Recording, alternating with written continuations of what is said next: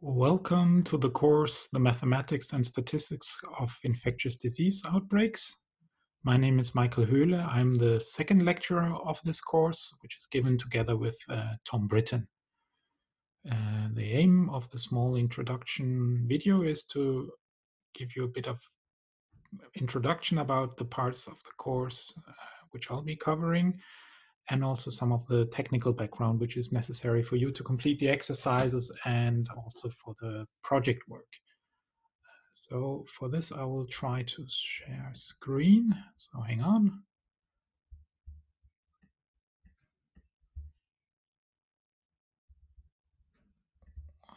Which we will have here. Okay, so here's the first slides, and I'll try to do that full screen mode. Not working. Like this. So again here, my name is Michael Höhle. I have worked with infectious diseases for about 20 years. I have a background in mathematics and computer science, and after graduating, I took a PhD in herd management, which was about trying to control infectious disease outbreaks in pig production.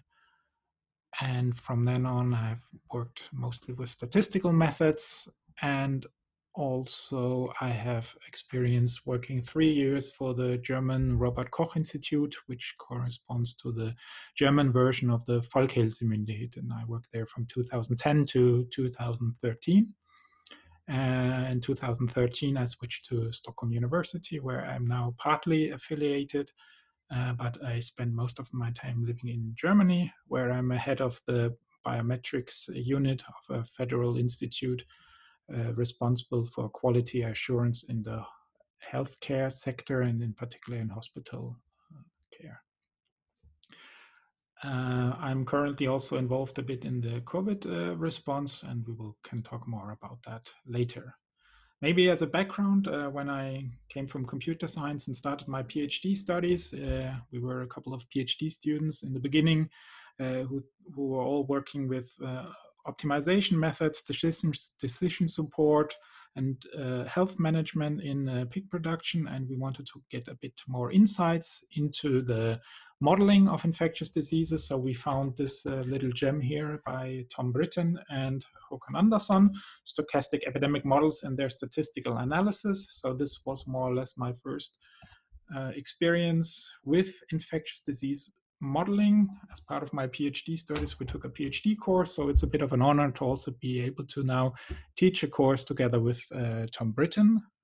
So I'm very happy also to complement him with some of the skills maybe I can bring to the table, and which is also very much in applied statistics, applied modeling, and also fitting data to models and so on.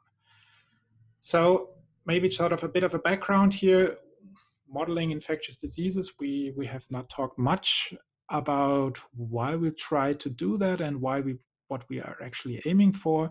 But what has to be clear is that when we approach real world phenomena with math, it's always going to be abstractions. So what we model are going to be mathematical abstractions, which our language as mathematicians for representing such models is equations, but of course models are always underlying assumptions, and we should be very humble at times about these assumptions, because assumptions can be wrong and that will have a consequence.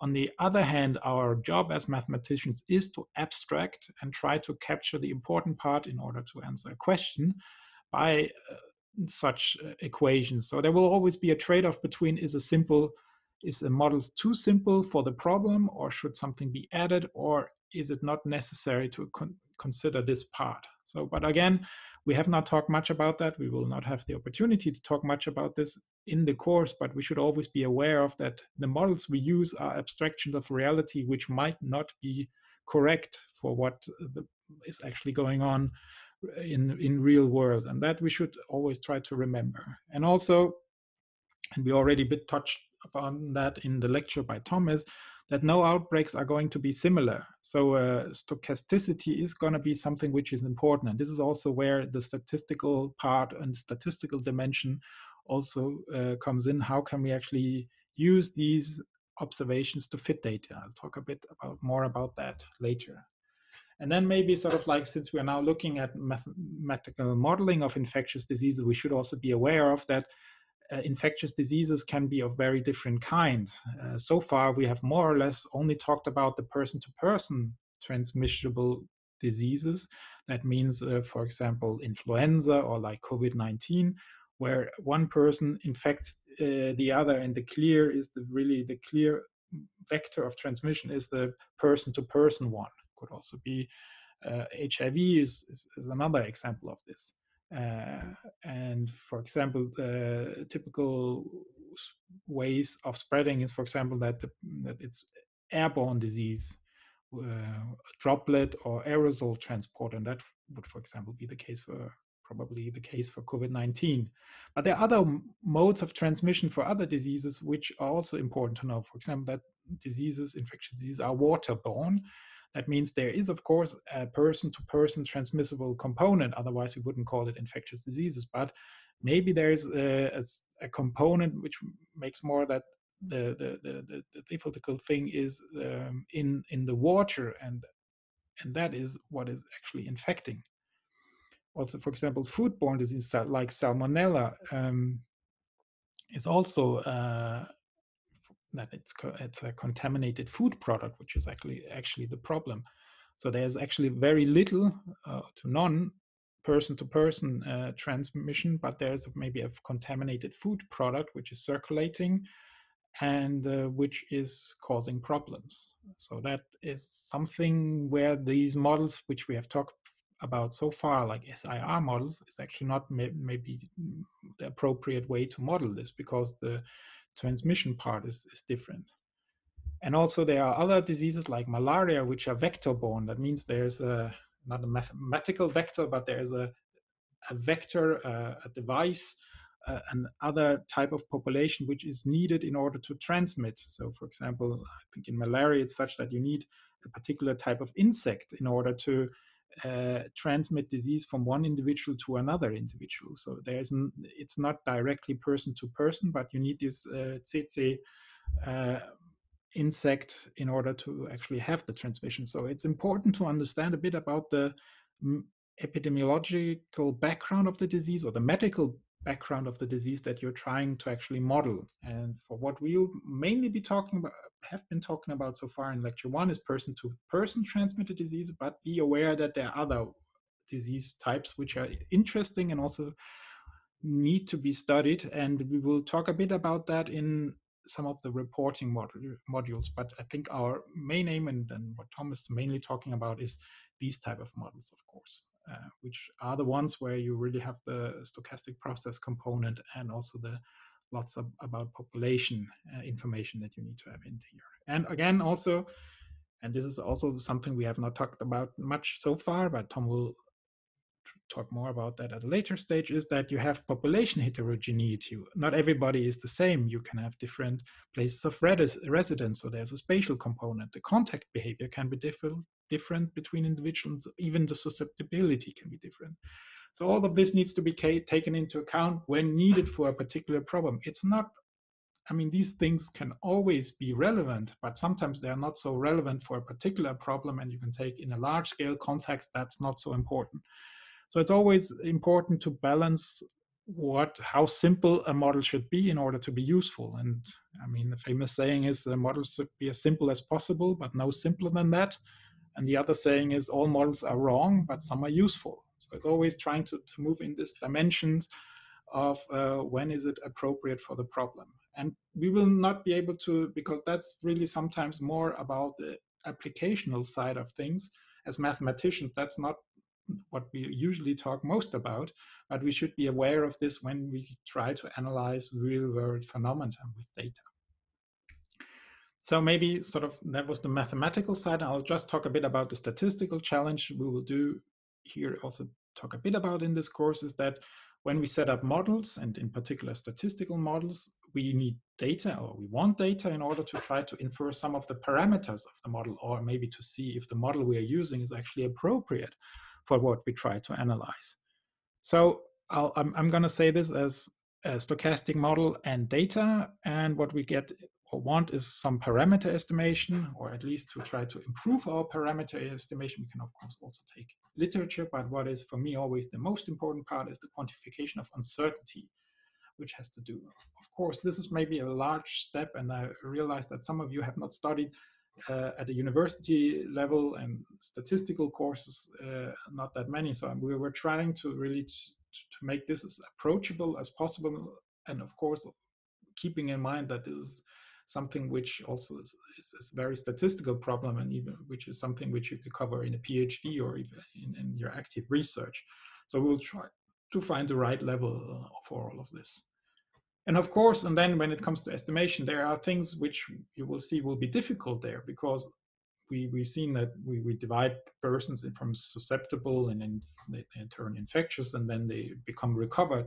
But actually, when the time is when they actually got infected, that's something which in reality is very hard to observe, because you don't know exactly when was it that somebody inhaled that particular droplet which caused him to or her to become sick.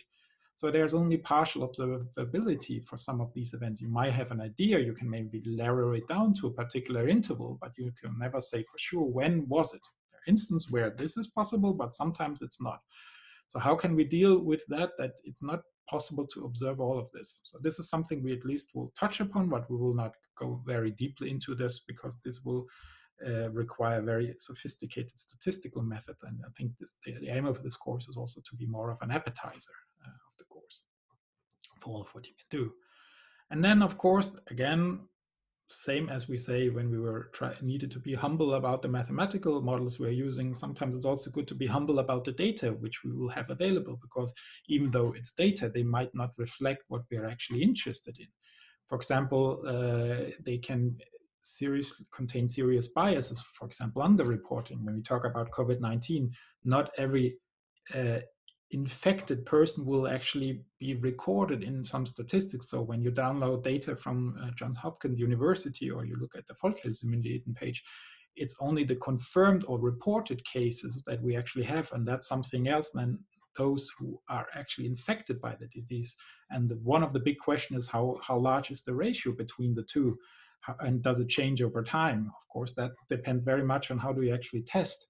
So of course, also what is the test behavior? That might also be subject to change. So you can have a time series which has some components related to the infectious disease dynamics, and that's what we're interested in, but it could simultaneously also contain very many other aspects which we are not that interested in, but we have to deal with it because they are inherently part of the models of the data that we are trying to fit models on. So again, what my message is, what we will provide you in this course are some techniques, some models at a somewhat sort of like to get some ideas, to get some understanding on what are the challenges in infectious disease models. But I think the important message is that it's important to be humble when you approach a real world problem, and it's an interdisciplinary humbleness. But of course, we can try to inform some decisions and say what happens if, because it's not feasible, it's not possible to wait and see what will happen. We can, because we know something about the structure of infectious disease outbreaks, can provide some information for that. So that will be our main challenge for the course. So maybe a bit about the technical aspects of the course, and for that I will stop. I will take a new share. I will go to our course page, which we have here. So this is our course webpage, which most of you are already familiar with. We have, Tom already sketched some of the important information. We have additional literature, which could be good to look at. What I've added now is also a bit about the programming, because we will, and in particular for my part, we will talk a bit about programming. Of course, you can use whatever programming technique environment you're most familiar with, but of course, we, or in particular I, use R, and what the code I will be providing will be in R code. So of course you have a bit more overhead if you use some other like MATLAB or Python, but of course it's always a balance between how much overhead there is in trying to learn R compared to using your own environment, which you are familiar with. So it's up to you how you want to do it. Maybe what I can say is if you want to use R and you're not familiar with that yet, you need two things. You need, first of all, the R project for statistical computing, which is linked, and there you need to download the newest version of R for your computer. So there are binaries for all platforms available. And then we recommend you to use an IDE like RStudio, which means IDE is an integrated desktop environment. So you can easily work with your scripts, and you can see your results and so on. Some other packages also, like MATLAB or Python, also have IDEs available to work with. So you could here download a version, and of course this is the free version which we use here. And important is the R project is also an open source project, so there are of course no fees to use, and also the RStudio, at least in the free version, has no budget restraints for you to use.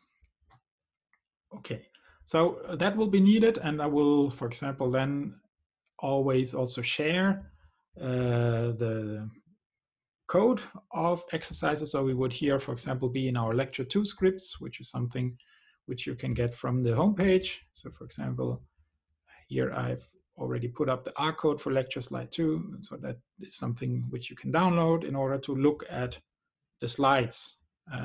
So there's the code which produced these slides will be underlying. So something like the final size distribution of these plots here, some of it will be available in this code here. And one of your jobs will be to sort of try sometimes to look at the code and try to extract the parts which are necessary to create the figure. And maybe sometimes we'll say, have a look at this code and try to modify it such that it solves problem X and problem Y. So it's good for you to know R. For the moment, I've just put things here on a Moodle platform. I'm thinking about whether it's worthwhile to try to put it on GitHub as well, which would also allow you to give comments and so on the things we do.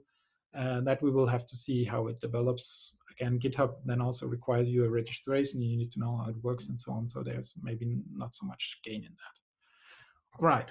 And for example, it's in our particular lecture 2, I would, if that's possible for you, I would be very interested in if you could fill out this questionnaire here, so we get a bit of an idea of what type of participants we have. We tried to study some of it in Ladok, but of course that's also maybe some of the information there is very complicated to get out. So we just tried to figure out sort of what's your study background, how many years of university level studies do you have, a bit about what your expectations are with the course. So I strongly encourage you to fill out this questionnaire before the lecture on Tuesday, and maybe I can comment a bit on that in the lecture. And some people already have filled it out. So I think there are about 25 people who filled out the questionnaire. In the Moodle system, we now currently have 140 people interested in the course. I guess there are some who have not filled out the questionnaire. And in particular, I can already see that we have a very diverse set of students, some second, third semester with the requirements of a mathematics course, but I'm a bit unsure how much about the statistical parts, because you already know, because it's not part of the required curriculum in order to be allowed for the course, the way I at least understood it. And of course, statistics cannot be done without knowing a bit of statistics. Of course, I'm trying to, by what I put on the slides, try to give you a very sort of helicopter view of what you need to know. But of course, a bit like what is a probability mass function, what is the Poisson distribution, that's stuff I would expect you to know already from school, or at least that you've heard of it. And if it's 20 years ago that you may or may not have heard about it, there's always Wikipedia to look up some of the terms. And please sort of try to understand that for us it's very difficult to address this very versatile an heterogeneous student population, but of course we need to aim for what we put in the requirements, but of course also some of it you need to do by self-study. So you will be frustrated at points, I'm afraid, because that's the way studying is, but I think you will be managed to take out the important parts. And if there's something where you'd say, okay, this is way beyond what I know, I mean, use the discussion forum to also ask for additional material or some guidance in which direction it can go. Again, for some of you, this may not apply, and for some of you, this might apply. Again, I will now with the other lecture, as Tom, go to make a video lectures for lecture slide 2, but maybe sort of just as a background. I will always try a bit also to get some application part into it, that you need to read something or that you should try to experiment. So the first one here is a blog post that I wrote about flattening the curve. I mean, please note the date. So it was in the very, very early on in the outbreak. And there are some technical stuff which also relates to the stuff we're doing in the lecture. So this relates very closely. And maybe sort of what is worthwhile for you to know is that always the post, you can read it and also get some ideas. And maybe also, I hope it motivates you to see that these things are actually useful. But you can also click here on the GitHub, and then you have the code available for these blog posts, and you will recognize some of that, at least once you went through the lecture and the code for the lecture, you will recognize some things which are directly part of the lecture. And for example, for the first project, I'm thinking about that you need to adapt some of this code here to work and solve some particular problems. So have a look at these things as well. It will take some time, of course, and but this is something which we will, of course, always then also return to in the project. Okay. Yes. For the more sort of organizational stuff, I mean, Tom already mentioned the most important part. Maybe for you, again, as a background, when Tom and I were asked if we were interested in giving such a course, end of March, we both immediately said this is a good idea, but we already knew that some of us were going to be quite busy.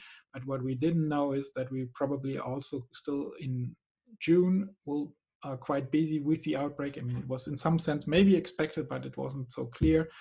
So of course, also this is an extra challenge for the both of us to give this course while still being involved in some of the COVID activities. But you can see it from a positive side.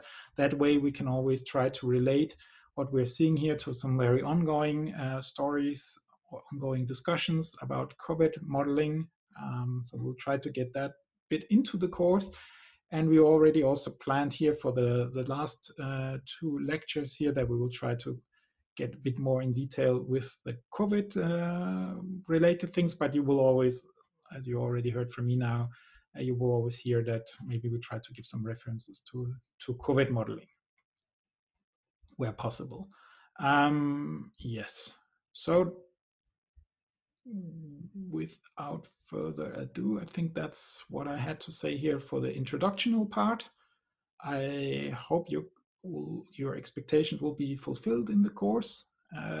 It will be, in some sense, a not classical mathematical course, because of course there are mathematical models, but it also has the applicational dimension. So we will read some papers which like my blog post or other articles, which will not be completely mathematical in spirit, but should be readable. And of course, that also shows that the interaction between mathematics and the real world phenomena which you're trying to model, that is an interdisciplinary approach.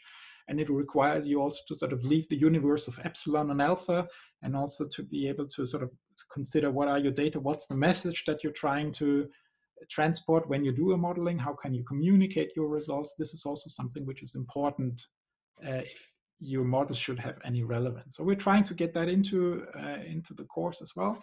And we look very much forward to try and share some of our experiences, but we're also very happy and we're interested, and actually we encourage you to give also feedback, because for me, this is also an outstanding opportunity to have many students. We have at the moment at least between 100 and 150 students actively participating in the course, to get some feedback to how could you do this. And some of you have already maybe also an interest in modeling some of this.